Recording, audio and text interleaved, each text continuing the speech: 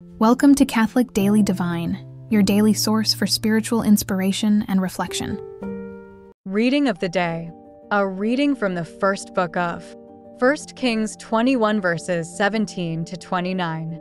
After the death of Naboth, the Lord said to Elijah the Tishbite, "Start down to meet Ahab, king of Israel, who rules in Samaria. He will be in the vineyard of Naboth, of which he has come to take possession. This is what you shall tell him. The Lord says, after murdering, do you also take possession? For this, the Lord says, in the place where the dogs licked up the blood of Naboth, the dogs shall lick up your blood, too." Ahab said to Elijah, "Have you found me out, my enemy?" "Yes," he answered, "because you have given yourself up to doing evil in the Lord's sight. I am bringing evil upon you. I will destroy you, and will cut off every male in Ahab's line, whether slave or freeman, in Israel. I will make your house like that of Jeroboam, son of Nebat, and like that of Baasha, son of Ahijah, because of how you have provoked me by leading Israel into sin.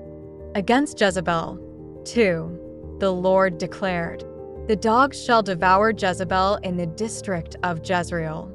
When one of Ahab's line dies in the city, dogs will devour him. When one of them dies in the field, the birds of the sky will devour him. Indeed, no one gave himself up to the doing of evil in the sight of the Lord as did Ahab, urged on by his wife Jezebel. He became completely abominable by following idols, just as the Amorites had done, whom the Lord drove out before the children of Israel. When Ahab heard these words, he tore his garments and put on sackcloth over his bare flesh. He fasted, slept in the sackcloth, and went about subdued. Then the Lord said to Elijah the Tishbite, "Have you seen that Ahab has humbled himself before me? Since he has humbled himself before me, I will not bring the evil in his time. I will bring the evil upon his house during the reign of his son." The word of the Lord. Thanks be to God. Gospel of the day. The Lord be with you, and with your spirit. A reading from the Holy Gospel according to Matthew 5:43-48. Jesus said to his disciples, "You have heard that it was said, 'You shall love your neighbor and hate your enemy.' But I say to you, love your enemies and pray for those who persecute you, that you may be children of your heavenly Father. For he makes his sun rise on the bad and the good, and causes rain to fall on the just and the unjust. For if you love those who love you, what recompense will you have? Do not the tax collectors do the same? And if you greet your brothers only, what is unusual about that? Do not the pagans do the same? So be perfect, just as your heavenly Father is perfect." The Gospel of the Lord. Praise to you, Lord Jesus Christ.